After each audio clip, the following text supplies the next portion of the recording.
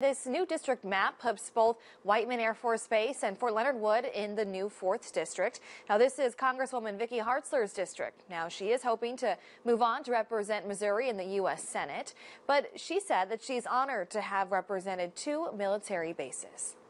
I was pleased to see that the Senate passed a new map that does include both military bases in the same district. It's been my honor to serve and represent Whiteman Air Force Base and Fort Leonard Wood and to be a member on the Armed Services Committee.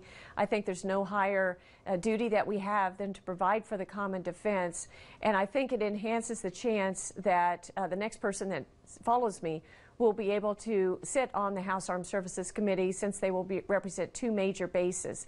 There's never any guarantee, but it certainly will increase that opportunity. And Senator Josh